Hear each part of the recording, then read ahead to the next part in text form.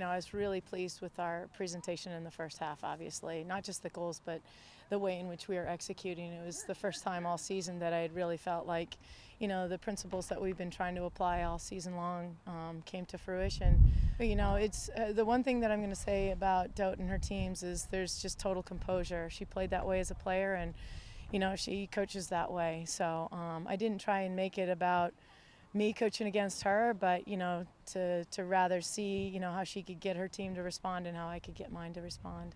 Yeah, I mean, like Val said, we focused on coming out strong in the first half. We've definitely been lacking that intensity, so it was good to kind of get that back.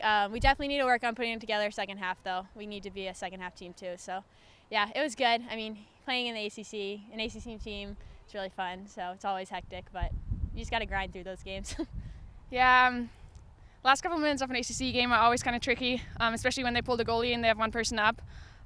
Yeah, there was a lot of communication going on, but it was just very hectic. And yeah, at that point, you just gotta give it all and get your body in between. And yeah, I think we actually did a good job in the last 2 minutes to just try to do everything to get the ball to